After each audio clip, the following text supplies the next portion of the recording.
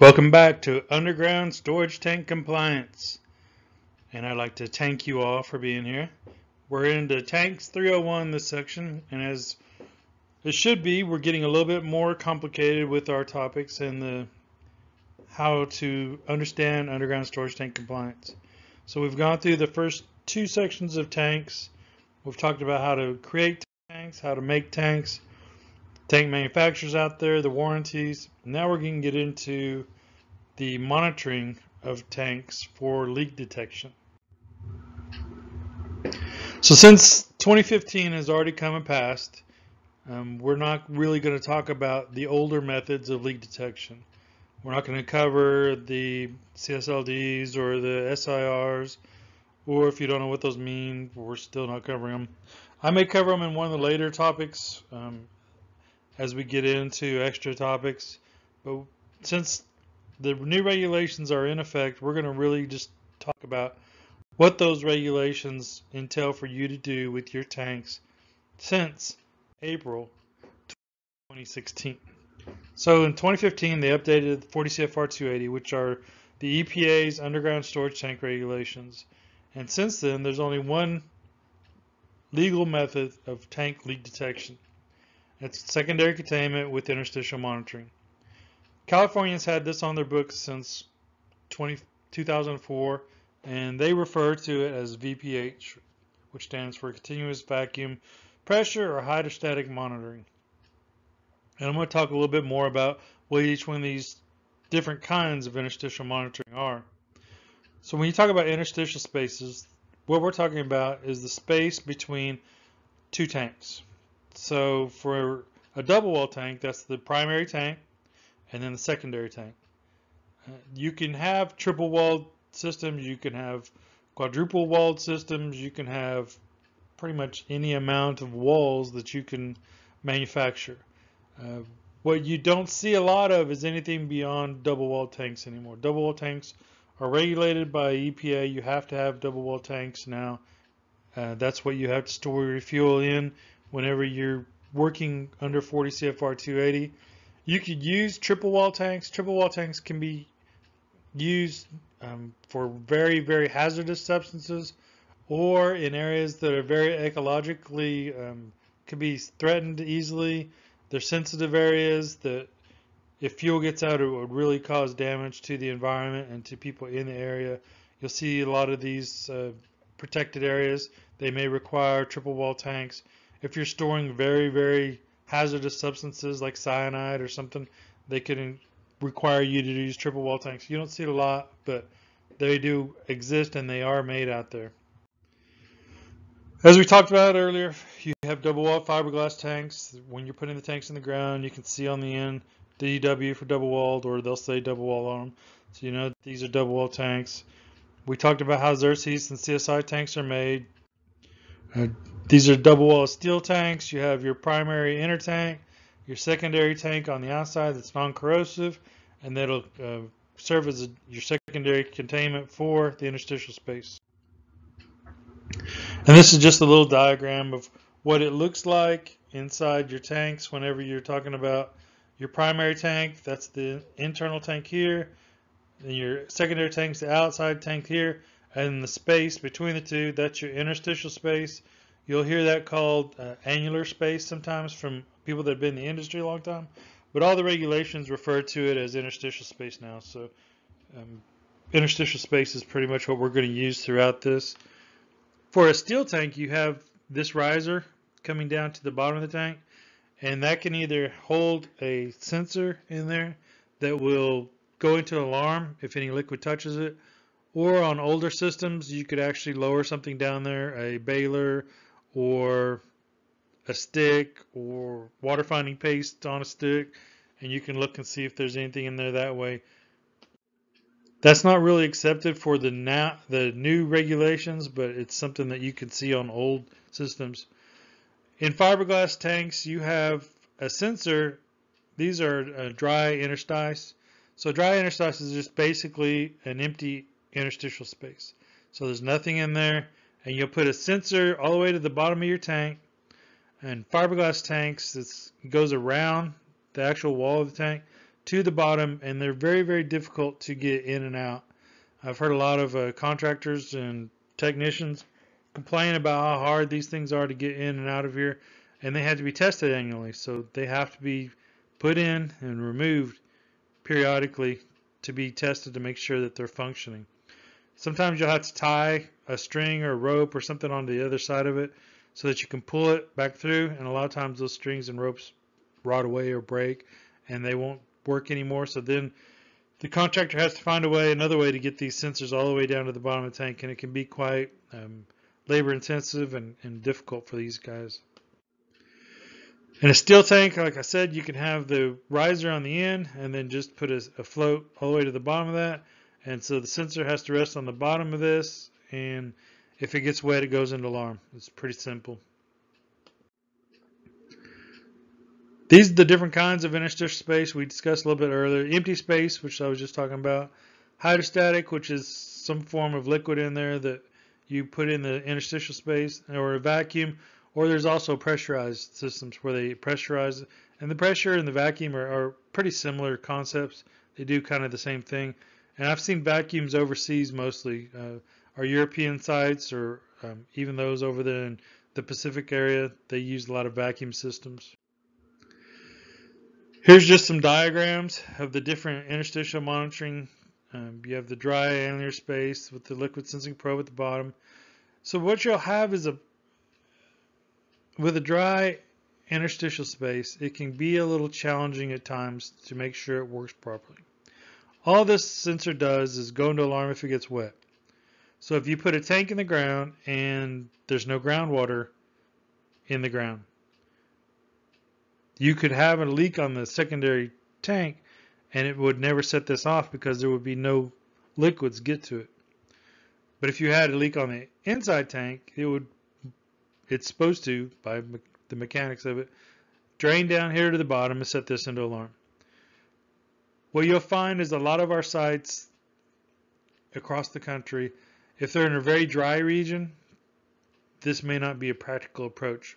Even though a lot of the tank pits act as big bathtubs, because the tank pit is usually made of a porous material like sand or pea gravel, and if the soil surrounding it is a lot more compact or less porous, then it will act like a big bathtub. So you'll have basically parched groundwater surrounding these tanks, and then this would work fine because water would drain from the outside into the tank and set this off, and you would know you had a problem with the secondary tank. Dry locations, that may not work so well. Here's another diagram of what the sensor looks like in the bottom of a dry interstitial space. Vacuum monitored interstitial spaces, what they're doing for the most part is the whole thing is vapor tight, and they're using the mechanics to influence a vacuum on the interstitial space. And all you're looking for when there's a vacuum in is you want to see if this light's green. If that light's green, then you have no problems. If any other things are on, if it's red or yellow, then you've got to get a contractor out, a technician, to check out what's going on to see if there's some kind of vapor leak or liquid leak in the system. And here's what it looks like in a normal operation. You look for the green light, you have airflow here, you have measuring line here, then you have the interstitial space. So it's being monitored 24/7. There's a gauge showing you that the vacuum is in place. There's a pump, so it's under pressure all the time, and the same concept is used for the pressure system, except for it's pushing instead of pulling. Basically same thing. So if you have a leak in a vacuum system and it's above the liquid line, then you're going to be pulling air, and the system will notice that there's a change in the vacuum and it'll go into alarm. And it's the same for the outer tank. If the outer tank has a leak and there's no groundwater around it, then it's pulling air, and that'll go into alarm too. So you'll have the alarm, and it'll tell you that you've got a problem. You need to get somebody out to look at it. This is the same system. If it has a leak on the primary tank below the liquid level, then you'll get liquid in the interstitial space, and that'll cause a change in the pressure for the vacuum, and you'll get an alarm. If you have it sucked up, it goes up until it hits there, then it sets off the alarm. And this is just another way it shows you. And it would be the same if you were in a groundwater. If the groundwater went above a certain point in the tank, then that would be pulled into the interstitial space, and that would go up. And the same thing, it would cause it to go into alarm. So here you can see all these things are in. And if you want to read any of these, you can just pause the video and read whatever they say. And I pulled these from another website, and I'll put the link to that website on here in case you want to go look at more information. So it's called Class 1 leak detection, and it's defined by European Standard EN 13160-2. And it's just, they put the system under vacuum. And this also connects to the piping. So the piping and the tanks are all under vacuum at the same time. So the whole system is being monitored by that vacuum. This is what we call brine monitoring or hydrostatic monitoring. So in hydrostatic monitoring or wet monitoring, the interstitial space is filled with a liquid, and it's usually a brine solution that won't cause your tanks to rust, that won't freeze if the temperature drops low enough that it could affect the brine solution. And it just surrounds that area so that anytime there's a release that changes the level of the brine solution. So up here, this is called the reservoir, this area up here. That's usually supposed to be set to a certain point inside this area where it can move a little bit due to temperature fluctuations, but it shouldn't move very much. And if it does, there's a sensor in here, a float, that it will move, and then it'll set it into alarm if that float moves. So in the normal conditions, everything is stable and stays where it is. The liquid will stay where it is and it never goes in alarms. The only thing you're looking for on your automatic tank gauge is that this sensor shows normal. That's the only thing it ever indicates on the automatic tank gauge is normal. So as long as it's normal, you're in compliance. So if there were to be a leak, say on the outside, the secondary tank, then your brine solution would drop. It would cause this sensor to go into alarm, and then you would call a contractor out to come out and assess the situation. And they would probably more likely try to put brine solution in here again, and if it keeps dropping, they know they've got to release to the outside. This can also happen if you've got a high groundwater, then it'll still drop to the height of the groundwater. And here's another picture with the groundwater level, but it'll only drop to whatever that high groundwater level is. So it still drops, but not as significantly as it would if there was no groundwater. Now, if the groundwater level is higher than the reservoir, it'll cause the liquid level to go up inside the tank, inside the reservoir, and that'll cause an alarm to go off too. Now, there's a caveat to that, and we'll get to that in just a minute.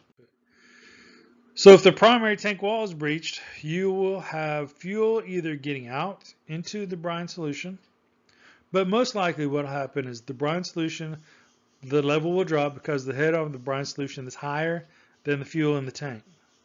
So since it's higher, that means there's more pressure, it'll push it down and it'll come out into your fuel, and all of a sudden you'll start getting water alarms in your fuel. If you get water alarms in your fuel, that could mean that you've got a brine leak from your interstitial space.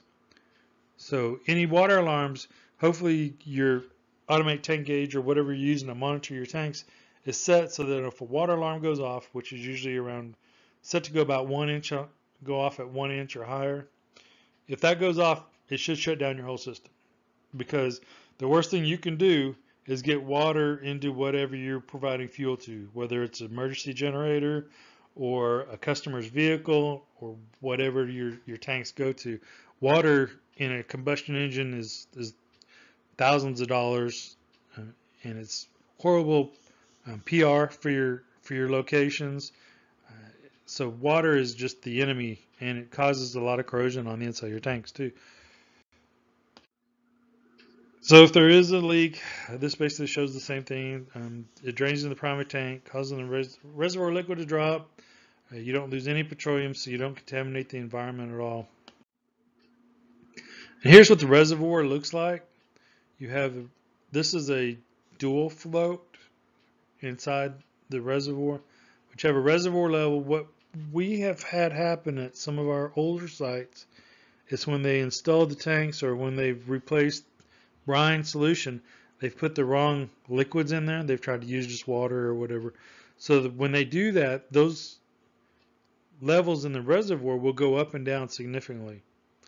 Or if the tank is not installed properly, that can also cause the interstitial space to move due to tank deflection, and it'll cause that liquid level to go up and down significantly. So sometimes a technician will come out to address high levels in your reservoir, and what they'll do is just remove, seasonally, they'll just remove some liquid from the brine, from the reservoir, and it'll cause the alarms to go off, and you'll have to do it every 6 months, because when the seasons change, it causes temperature fluctuations, or it causes groundwater fluctuations in the ground, and with the groundwater surrounding your tank, that can move the interstitial fluids around. It doesn't happen much with the newer tanks. I've seen these at older tank systems, so just be aware if a contractor or technician tells you they just had to remove a little bit of brine solution, that may be what they're having to do it for. It could become a seasonal thing. You may have to replace all the fluid out of your brine, out of your reservoir, and replace it with the manufacturer's recommended liquid so that it won't fluctuate as much. There's other ways you can fix this.